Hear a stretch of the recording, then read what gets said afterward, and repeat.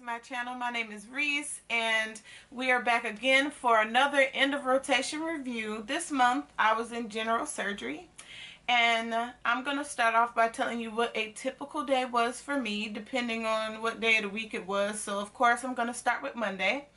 Well, to begin with, this rotation required me to get up every morning at 5 a.m. because it was all the way in another city in a very rural community, so I had to get up and travel, and the commute time was about 45 minutes if I did not hit traffic, so that was a big factor. But once I got there, I would park in the back of the hospital and come in through the physician entry for surgery. I would come in and change my clothes into the hospital scrubs so that we were all uniform, and that even though I wasn't staff, but I was staff for that month.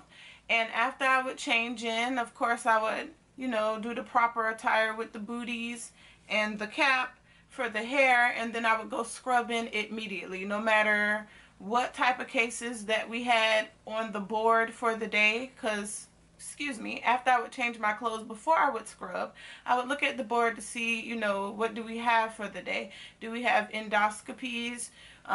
Do we have colonoscopies? Are we doing a lipoma excision? Are we doing a hernia repair? Are we doing a cholecystectomy? So depending on what it was, I would scrub in. But then I just learned to scrub in regardless, because we could have an emergency surgery or something that requires me to help the doctor or assist the doctor in surgical procedure, and if I'm not scrubbed in, then that would just take like extra time.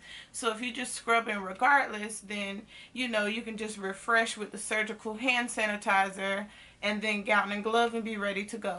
So that's what I would do. After I would scrub in, I would always speak to everybody when I come in, and then whoever I didn't speak to after I finished scrubbing in, I would go make my rounds and speak to all the staff, see if they needed help with anything, watch them put in IVs, talk to the patients while I'm waiting on my doctor to arrive, because most of the time I got there before he got there. Once he got there, of course, we would go through the board step by step. It wouldn't always go in order, because sometimes patients would cancel procedures. Sometimes it would be an insurance issue, or sometimes it would just be as simple as the patient just changed their mind and they don't want the procedure anymore. What I saw a lot of was colonoscopies and EGDs. A lot of people complained of abdominal pain, throwing up, nausea, or either they might have had a history of colon cancer in their family and they were getting a screening, or they were just simply getting a screening because it was time. That's the surgery day. My doctor also did wound care, so diabetic foot ulcers, Charcot's foot, calluses, debridement, and just decubitus ulcers. We saw all the ulcers, all the, what some people would say, nasty, smelly stuff, but it really didn't bother me because, like I shared with you guys before, I did CNA work.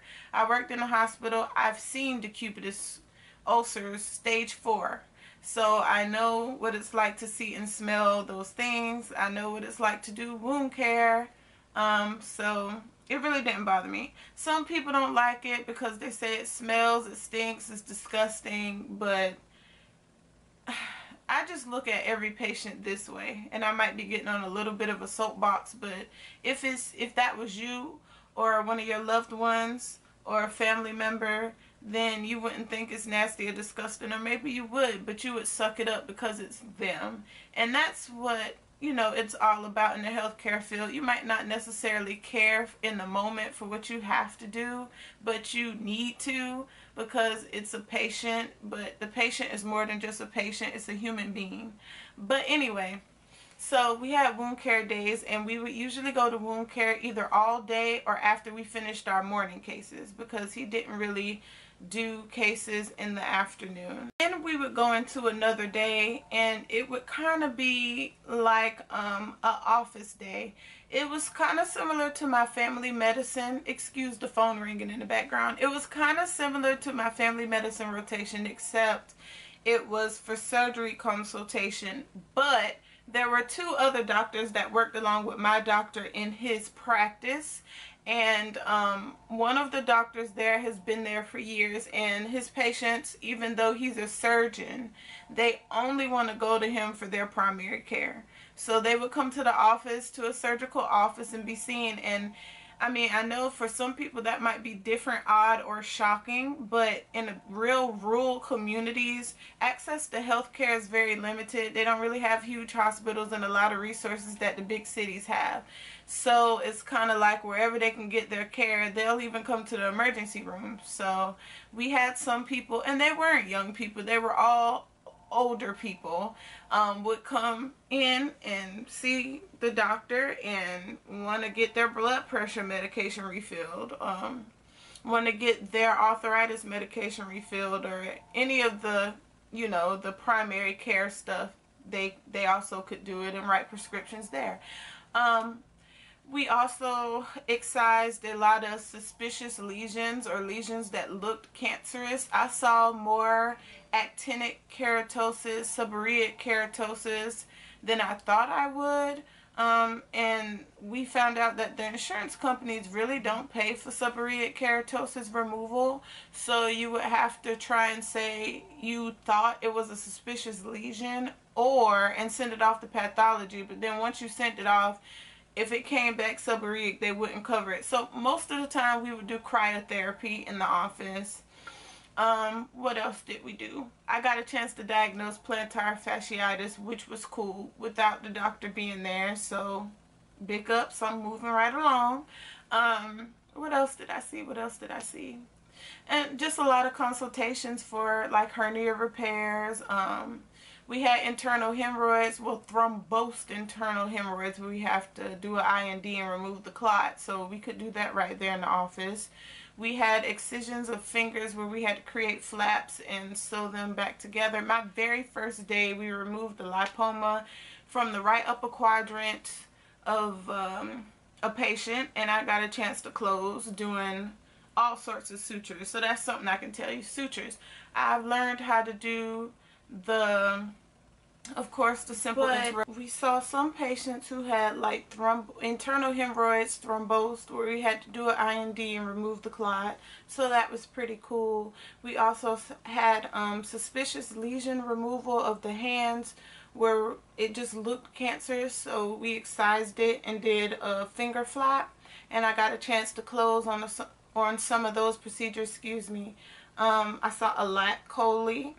I saw a lap hernia repair. I saw an inguinal hernia and got a chance to actually put my fingers up in the inguinal canal and actually feel the bulge, which was cool because if you remember, or if you saw my pediatric end-of-rotation review video, I talked about how I had to do a lot of sports physicals and how I was checking for hernias, but I kind of sort of didn't. I knew what was abnormal by reading the book, but I didn't get a chance to feel anything, thankfully, because they were too, well, not too young, but you wouldn't want to wish nothing abnormal on a person, let alone a child. But I didn't get a chance to feel it there, but I did get a chance to feel it here, so that was cool.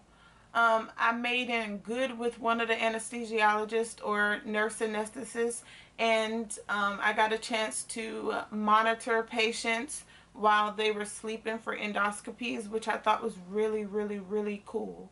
And I got a chance to learn a lot more about the pharmacological side and the physiological aspects of the drug. And yeah, it was cool. The pharmacokinetics and the pharmacodynamics of the drug. It was cool. I also got a chance to use the scope a couple of times when we were doing endoscopies, and I got a chance to assist in putting in peg tubes. So we would run the EGD down to the stomach, stick the needle, drag it up through the mouth, put in the piece, drag it back down. Like, it was cool. I got a chance to do that. I did something what is called follow.